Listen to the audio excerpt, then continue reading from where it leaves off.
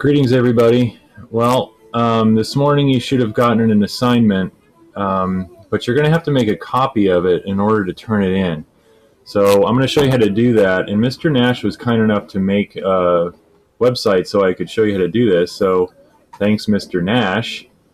So this is what you're going to have to do. Let's say this is your assignment, or this is the assignment that you see.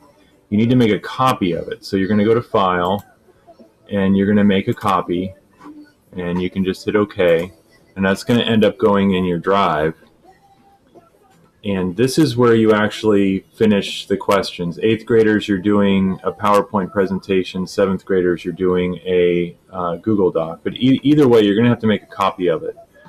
So once you've made a copy and you've answered your questions, you can go ahead and close that. And whoops, I need to save that as a copy. Make a copy.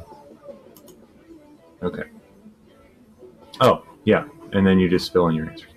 Okay, so then you're going to go back to the assignment, and I am going to add or create. I'm going to go to my Google Drive,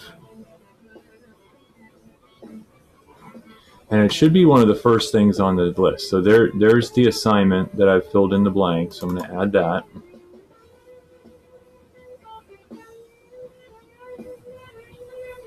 And then that should pop up right there, and then you're going to go ahead and turn that in. Okay, so turn in,